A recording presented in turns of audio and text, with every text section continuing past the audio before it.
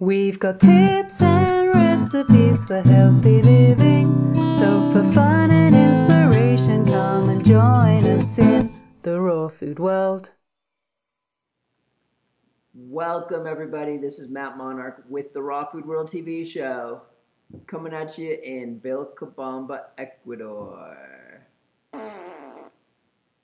So babe, why is it that everybody thought you were sick the other day? I don't know. Suddenly we're getting emails and messages. Everyone thought I looked deathly. What I think happened was we had a light right here so everyone could see us better, so it was like kind of like maybe coming on Angela and it looked ghostly or something. I think everyone always thinks I look like a ghost, so it didn't really matter. Well, it is a bit of a scary light, isn't it? Yeah, but what else could it have been? We thought there might have been a few things. Maybe because I'm detoxing the US still. Oh. I think you look beautiful all the time. I just want to marry you again. We already got married twice. Once in the US and once in Ecuador. Where else should we get married? Should we go to Peru? Alright, so I got a question for you guys. What do you think about this style every once in a while? I know I've been doing it quite often. Using the computer camera, here's our house, here's us just bibbling, bambling, boom. I don't know, what do you think, babe? You think they like this method? I think they probably want to see Sparky. Sparky? Yeah, I think they like the outside stuff. Yeah, we'll do that too. I mean, I guess it's just balance. Yes. Sparky is still here. Lots of you have been asking about him. He's on another plot of land right now because as soon as the baby was born, Cherry Star, it's kind of dangerous to have a stallion around when there's a baby. It's kind of dangerous to have a stallion around anyway for anyone, as we're learning. But he's down by the riverside, down by the riverside, down by the riverside. Sparky's eating carrots down by the riverside, and one day you'll see him again. Actually, us getting married? Yes. Maybe you could sing the married song. Where I go get a hat and then... Oh, soldier, soldier, won't you marry me with your musket, pipe and drum? Oh no, sweet maid, I cannot marry thee, because I have no gloves to put on. So off she went to her grandfather's chest and brought him some gloves of the very, very best, and the soldier put them on. Oh, soldier, soldier, won't you marry me with your musket, pipe and drum? Oh no, sweet maid, I cannot marry thee, because I have no knickers to put on. Do you guys know what knickers are? Maybe we should show them your knickers. Baba. Okay, everybody. This is a raw food TV show. Whoops. Do you have like an orange or something? Apple? I don't know. All right.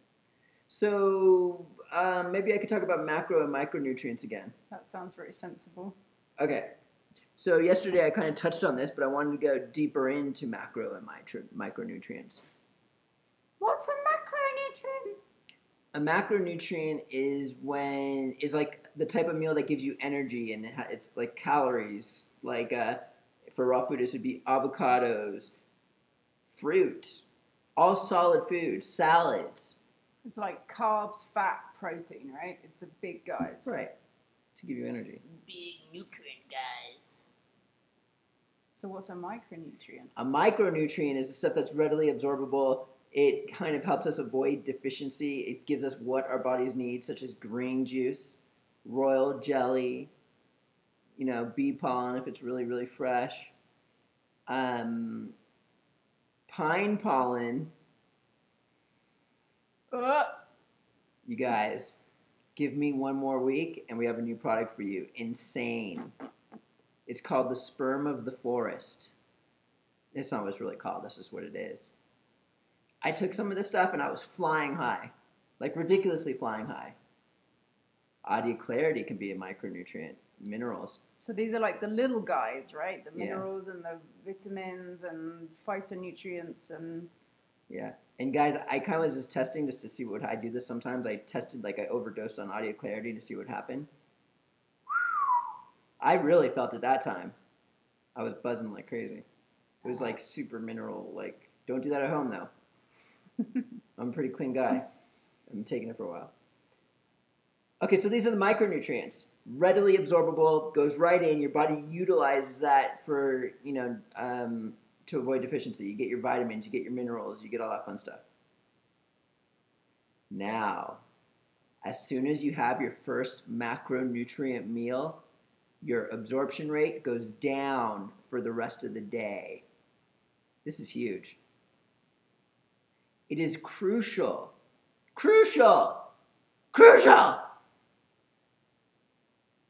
to eat micronutrients for your first meal of the day, and as many after that as you possibly can before you just eat your macronutrient meal.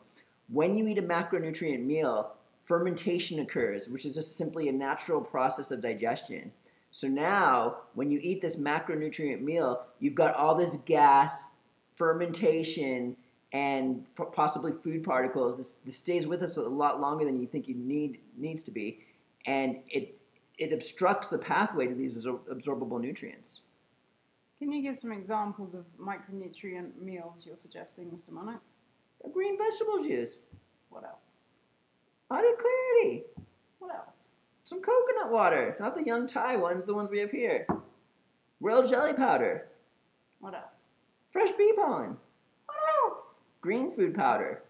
Something more? What about propolis? Sure. What about... Maybe a small bit of honey. What about 3 pounds of figs? No. Why? Because it's going to lower your absorption rate. Fermentation, gas happens immediately. So what happens is that in the evening time, you cleanse. You give off a lot of carbon dioxide. Your body is cleaned out of the gas and fermentation. Your digestive system is completely cleaned out. And now your body wants micronutrients again. Or no, it doesn't want, it just wants food again. So what happens is if you put a macronutrient right in, there you go again, the first meal of the day. But it's like your body wants food for your first meal. But if you put micronutrients in, it just sucks it right up. I mean, how many people out there, they have a meal, and especially if you're not letting that meal digest, this is ridiculous. You're really not going to get absorption. So let's say you have that meal and then you drink that green juice. How many people have done that before and they realize, I'm not getting the maximum benefit from this green juice if I were to drink this before I ate? So what happens when a food contains macronutrients? Let's say you eat a bowl of berries. So you're getting a load of carbohydrate, but you're also getting all the little micronutrients at the same time. Then what? Those are like antioxidants and stuff like that. That like gets free radicals. It's not necessarily a micronutrient. I mean, I'm sure there's micronutrients in all the stuff we eat, but the key is to do it in the most readily absorbable way so it doesn't obstruct the body and cause gas and make it so it's difficult to absorb in the future. As soon as you eat that salad or that big meal that just is stupid, no, it's not stupid. It gives you energy and stuff like that. Don't get me wrong, I eat a huge macronutrient meal every single day. I used to eat 2 every single day until recently. But you spend the majority of the day focusing on micronutrients. Right, and I'm not saying you have to do that either, but I would say the first meal of the day, do micronutrients. And then wait like a half hour to an hour and do another micronutrient meal. Maybe even bust out 4 of those before you even have your macronutrient meal. That's crucial. I mean, that's key.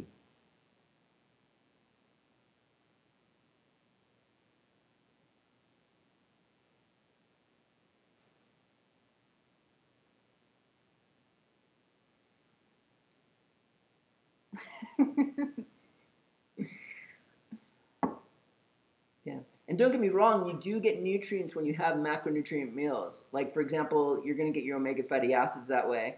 But, we don't chew our food. It's not going to absorb as nicely and stuff like that. Let's talk about a green smoothie real quick with fruit. That's kind of like in between micro and macronutrients. Mm-hmm. So if you make your first meal a green smoothie of the day, that's all grand and stuff, and you're going to absorb a lot of that. However, the meals after that might not be as readily absorbable as if you did like less fruit and stuff like that. Fruit causes fermentation and gas within the body. It's going to block the pathway for optimal absorption. You will absorb, don't get me wrong, but for optimal absorption is what I'm talking about. To hopefully avoid deficiencies in the long run. Yeah, absolutely. And then there's people that just eat all day long. They don't even let their meal digest before that. And then there's all these raw fooders that end up with marginal deficiencies. When I first went to California to meet Mr. Monarch, he was screaming at me all the time about not overlapping meals. I didn't even know what that meant. I haven't looked, that was like 5 years ago now or something. And yeah, so overlapping meals is when you eat something and then before that's fully digested, it's still like in the process in your stomach, you eat something else. And then you get in a kind of mess in your stomach. And it's just not as kind on the body. It's not as easy for the body to handle digestion in that way. So now you realize. Absolutely. Because you've become cleaner and you've been doing these habits. And once you start practicing these habits of non-overlapping, and then when you overlap, you notice the difference. Mm-hmm. It's like when you start practicing raw food and then you eat cooked food, you notice the difference. Don't make me sound like a ranting jerk. Oh, no. It was a very helpful, nice one, wasn't it? Yeah.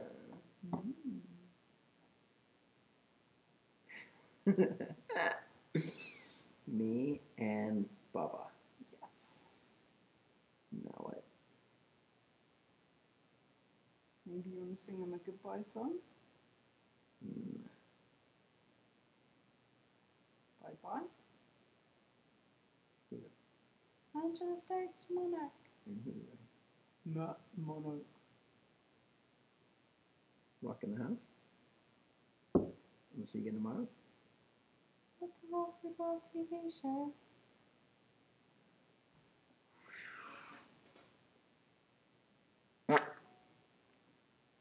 Thanks for joining us. We'll see you again at the Raw Food World.